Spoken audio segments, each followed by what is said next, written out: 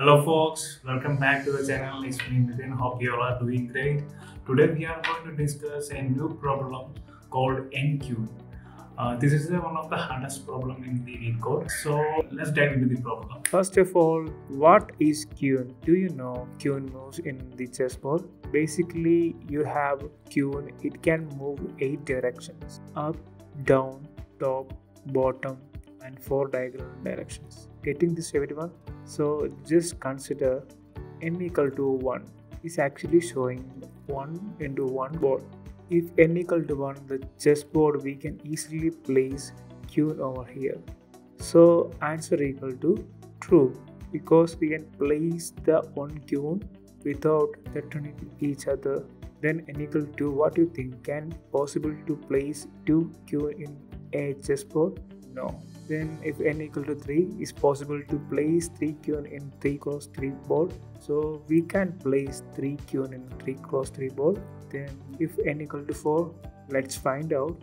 So what is an answer of this case? Yes, we can place 4 queen in the 4 into 4 board. So next, n equal to 5, we can place 5 queen in the 5 cross 5 board. Let's find out. Here in this picture, we are placing the first queen in the first row and second queen in the second row, so on. The fifth queen in the fifth row, but the columns are different and none of the queen can threaten each other. So what is the answer of this case? Yes, we can place a 5 queen in the 5 into 5 chessboard. Then n equal to 6. Is it possible to make 6 queen can place in a 6 into 6 chessboard? Yes, we can place. So do you guys notice that we can also place queen in a different combination? For n equal to 4, we can place queen in 2 different combinations.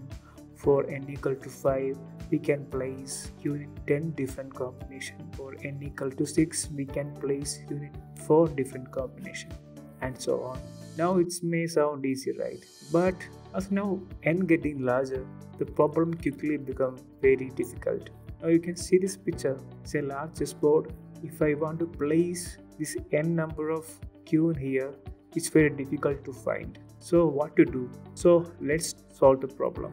Here in Leetcode, the question is the n queen puzzles in the problems of placing n queens on an n cross n chessboard such that no 2 queens attack each other. Given an integer n, return all distinct solutions to the n queen puzzles. You may return the answer in any order. Each solution contains a distinct board configuration of the n queens placement, where q and dot both indicate a queen and an empty space respectively. So there is a 2D array that contains q and dots.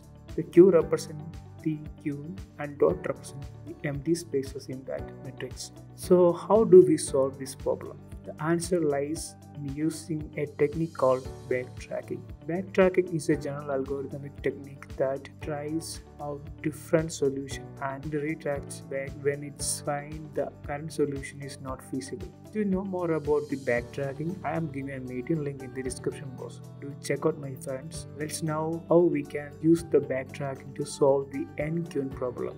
First, let's start with the code. Here we use Java for this example, but the algorithm can be implemented in any programming language.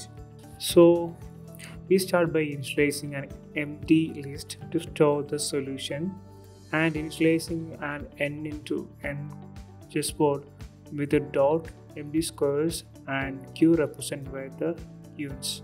List of integer result equal to no array list, then string of array equal to no string of array length of n. For I equal to 0, I less than n, I plus plus.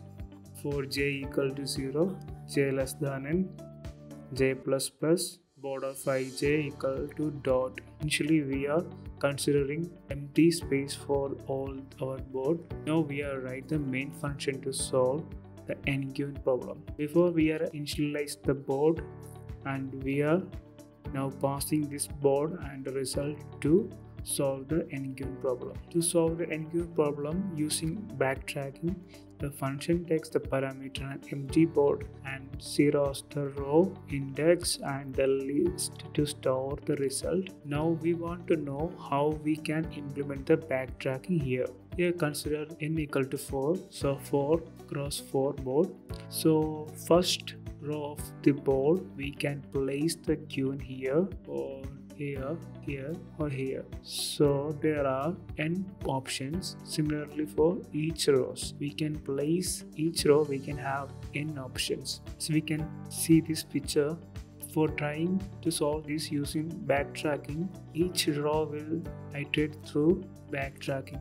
So there is n equal to 4, there is 4 options to place the queen in each row. So considering that each row can be divided into 4 subparts like this, and again it's divided into 4 subparts. So this continue as till the row equal to row length. So we can see this picture. This is the full-fledged figure of how the backtracking working. Here consider n equal to 4, 4 into 4 cross board. So the first row of the board we can place the queen here or here.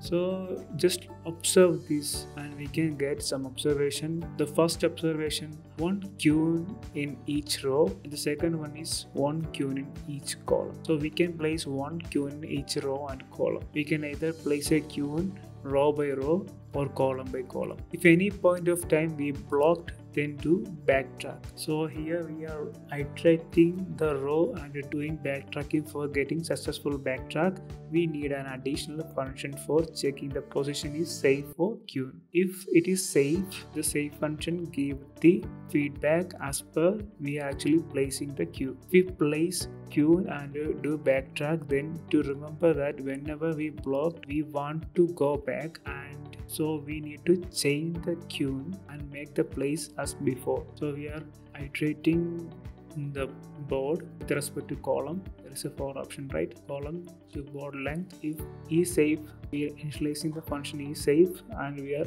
giving the values of board, row and column is true, then there is no returning queens. So we can easily place the queen on that particular place. If then we are doing backtracking here, and here row plus 1 board comma row plus 1 result. After backtracking, if there is have any blocked or have any not possible to place a queen, then we are backtracking. Then we want to change the position as before, so we are giving dot here. Now what about the base case? The base case, whenever we recursively iterate all the row or all the column, then we need to add the answer in the list to and return it. So this question, the answer should be printed as a list of strings. So in this case, actually if the row equal to board length, then we are opening the if loop and we are now initializing the string list for storing the result. Then we are iterating the board. If we want to add the answer as a string in each row, in the list we need to a immutable string. So we use a string builder now for each iteration, and again we are iterating the board of j, and we are appending the answer, and after closing the first for loop we are adding that to the board list. Then we are added that board list to the result and return it. That's simple. Next, we need a function to check if the n can placed in a given position without being threatened by any other queues. So we will call the function isSafe. In isSafe, we have the inside we have the function string board and in the row and in column, and we are checking in the column, each column and upper left diagonal and upper right diagonal. If we want to check the column, we are just iterating to 0 to row length, and if the board of I comma column equal to q, then it returns false. Also we want to check the upper left diagonal, so equal to row minus 1 column minus 1, j equal to column minus 1, and I less than or equal to 0 and j less than or equal to 0, I minus minus, j minus minus, because it's a we are actually want to the upper left diagonal positions. So we are doing like this. Then if the board of ij equal to q, we are written false. Also we are checking the upper right diagonal, So the row equal to r minus 1, row minus 1, j equal to column plus 1, I less than or equal to 0, and j less than board of length, and I minus minus j plus plus. If board of ij equal to q, return false, and return after this all condition is not failing, then we are going to return true. The N-Queen function is where the magic happens. We take a board and a column index as parameter. If the column index is equal to n, it means we have successfully placed all queuing on the board. So we add the board to the solution list, which means a result. Otherwise, we iterate over the each row and check if it is safe to place a queue in that position. If it is true, we mark that position and recursively call N-Queen function with the updated board and call the index plus 1. If the recursive call return false, we backtrack by making that position on the board as 0 and move on the next row. Here in the main function, we are make the N-Queen function and give the parameters. Now we are return the result, and that's it. Now we have completed a Java program to solve the N-Queen problem using backtracking. So we just want to check the problem. I'm going to submit the problem. Let's test the problem, then submit. Yeah, it's working fine, and see what the output look like. For n, there is a 2 possible solution for placing 4 queuing on 4 crore for chessboard. Yeah, it's working. And for 1 queuing can place 1 board. Yeah, it's actually working. Then we can submit the code. Now, yeah, it's successfully accepted the solution. Now the time complexity and space complexity of the code. The time complexity of this solution is O of n into n factorial.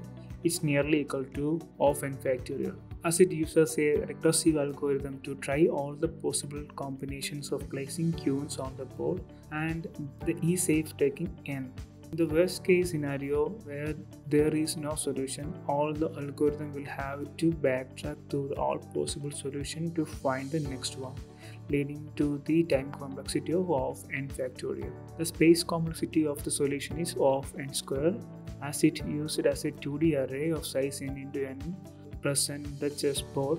Additionally, it uses a list of size n to store each solution. Therefore, the space complexity of a solution is O of n square plus n, which is simplified as O of n square. There you have it. We have successfully solved the N-Queen problem using the backtracking Java. You can try running the program with a large input to see how the numbers of a solution grows exponentially with the size of the chessboard. So here the isSave function has a time complexity of O of n, right?